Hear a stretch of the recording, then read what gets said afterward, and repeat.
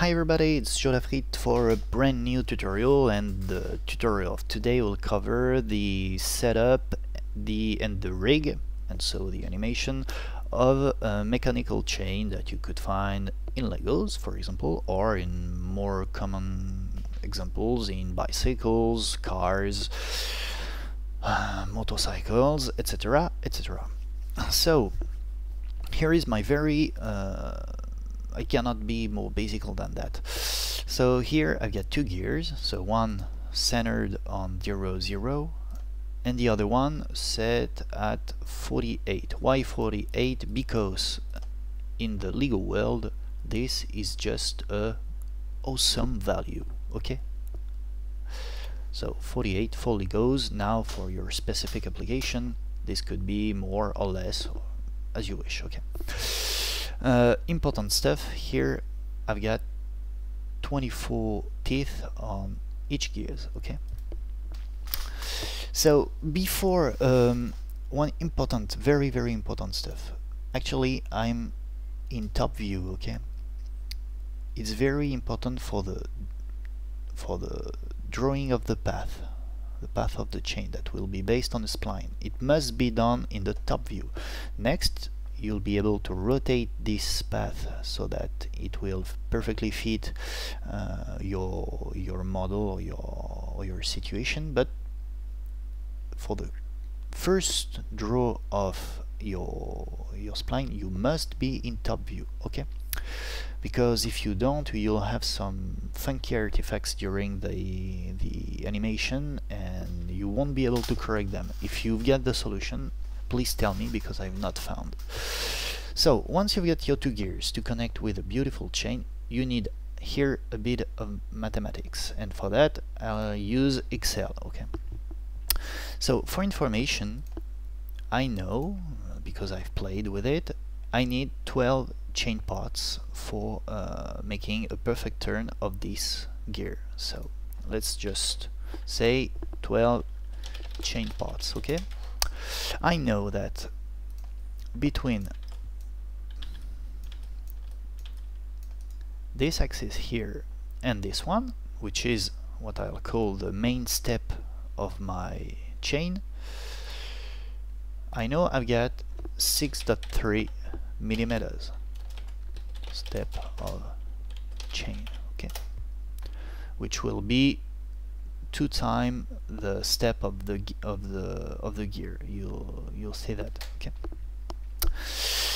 And what I need right now is the memory of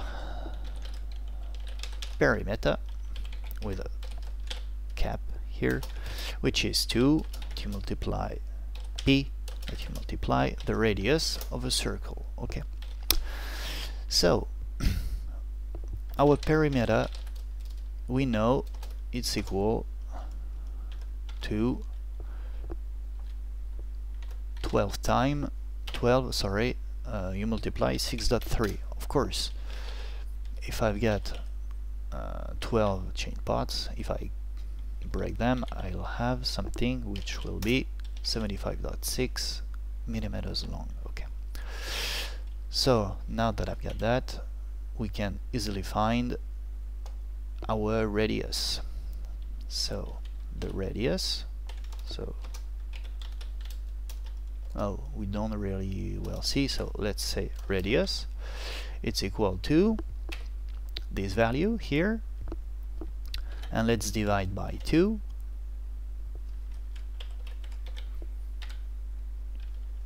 and p, I think it's like that, okay? Let's check. Oh, here we've got it, okay? Let's put it in bold. Okay, so here I've got the primitive radius of my circle spline that will surround my my gear. Here I will round to 12 millimeters, okay? So let's come here, let's start a beautiful circle, let's align it on my gear here, press OK, and let's say the radius to 12. This is here a quick control. It seems great. Look here the position, okay? It's not totally in the middle of the teeth. It's great. Just for info, I love turning the adaptive on because this spline won't be rendered. Okay.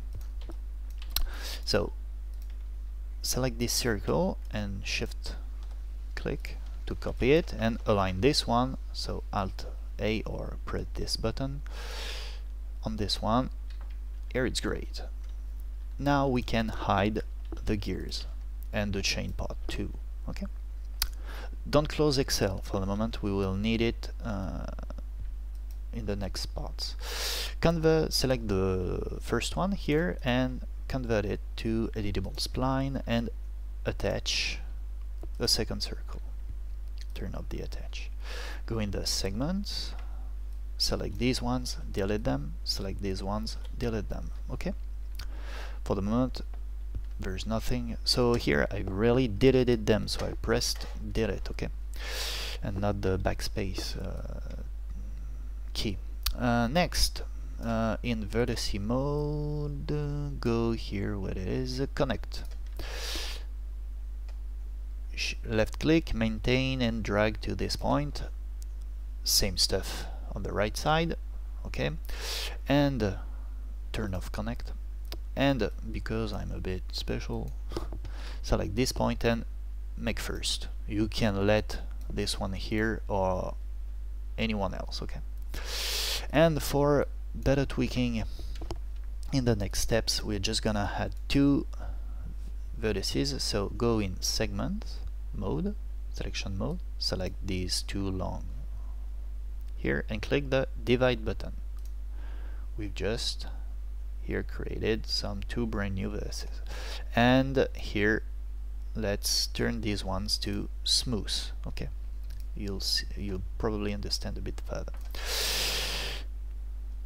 Let's call this not circle but path. Okay, here it's done for the path. Let's unhide everything. Okay, now let's go in the utilities panel and go in the measure here. Go back in Excel, put it a bit smaller like that. So let's call this path length. Okay. Okay. So here I've got this exact value. Okay. It's in millimeter. Here I'm just gonna paint that a little bit so that I know it's a break in terms of, okay, here is the first spot, now here is a second. Okay, so here I got the path length. This is a very important value, okay, because now we need to, actually I cannot tell you how many chain pots I will have. You can turn up the measure here. I don't know how many chain pots I'll have to create for my chain. So let's find that. Number of chain pots. Okay. Let's here just increase a little bit. So it will be this value that I'm just gonna divide by the step of the chain. Okay. So here I've got a not round value, and I cannot have less, because if I've got less, it seems I must get this one closer like that to reduce the length, but I cannot because my mechanical base cannot be reduced like that. So I'll have to find so I know I will need to put 28 chain pots, and I'll have here to increase quite a lot the path length, and my vertices here will help me to do so. Okay, so of course, so 28 chain parts. Okay, let's go. So we said 6.3 pots. Okay.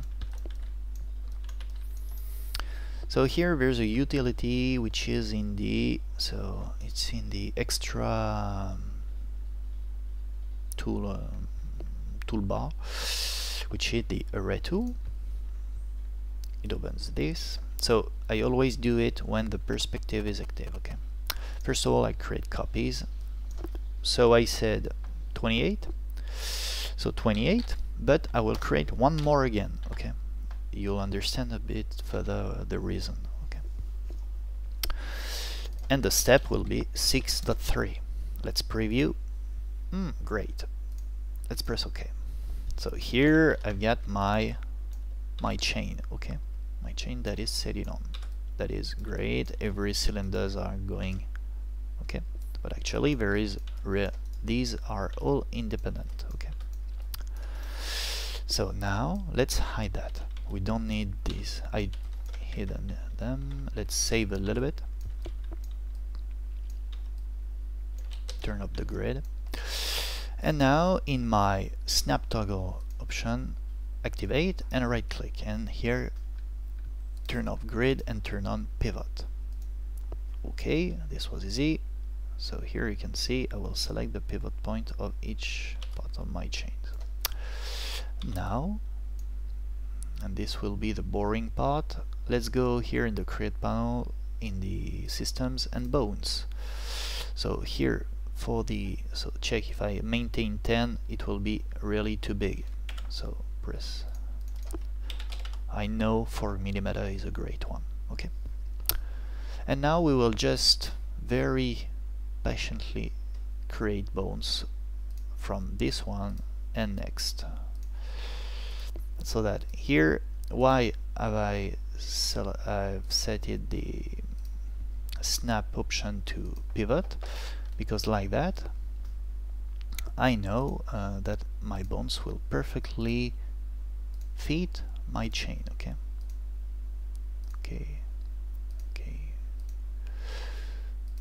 So don't be too fast, don't be too quick in this operation. So I'm really not a master of bone system.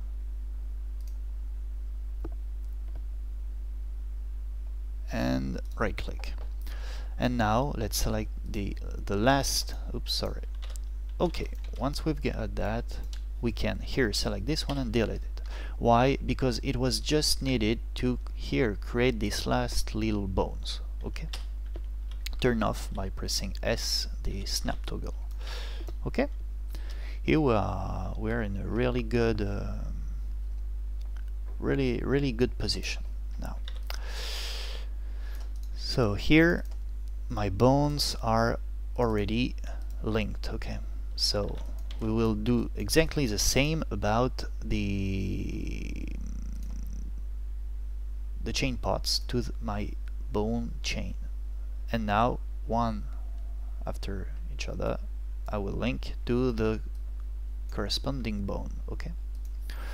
Though this is a quite boring operation, so I don't know if there's a way to automatize this, but it's part of the game. Okay.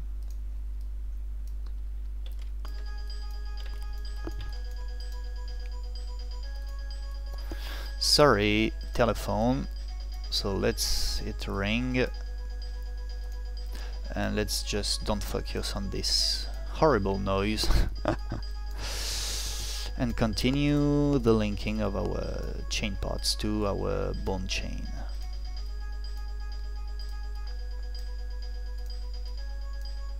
It should stop. Yeah, great. Hope it's not. Oh, we are close from the end. Okay. Okay.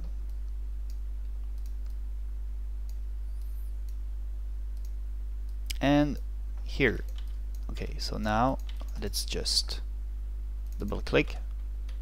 I've forgotten one, so I've forgotten this one to this one. Repeat. Sorry. selection mode, it's great. Okay, so now just for fun, let's try rotate this one. Everything is okay. Okay, so this was a boring part, but not the most difficult. Okay, let's so how many times have I spent already?